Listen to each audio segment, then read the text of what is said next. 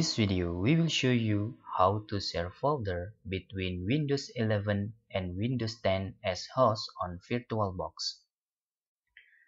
In here, we have VirtualBox and then install Windows 11 on VirtualBox. To share folder between both of them, you need to click Settings and then choose Share Folder menu in here and click Add Folder, click Other, and point to your share folder. For example, we will put the folder on the F on VSD here. Don't forget to click Auto Mount in here and click OK. Then you can click OK and try running your VirtualBox.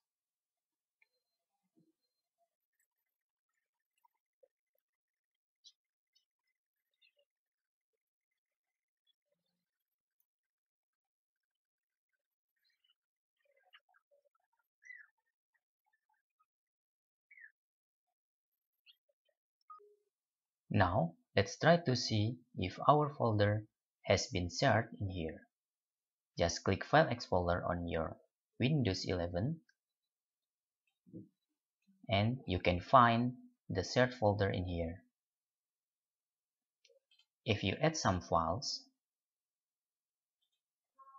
it will appear on our host machine. Now, let's try to open our host machine in here.